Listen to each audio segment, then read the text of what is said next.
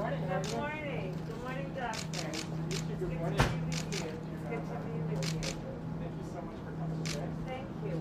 Good morning, Dr. Nesbitt. Good morning, Congressman. You guys like to stick with me? Okay, we will take our leave. Yes. So here's the Dr. Samir. Here I am. Congresswoman, there you are. Okay, here we are. Well, good morning.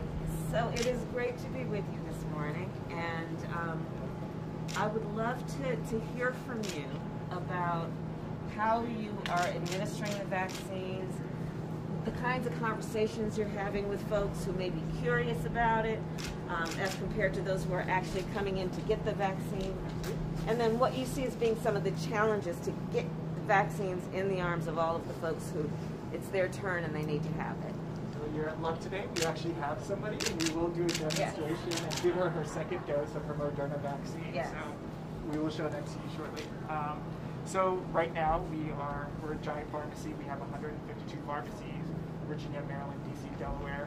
And as pharmacists in a retail space, as community pharmacists, I think being in a grocery store as well as offering pharmacy services to our patients has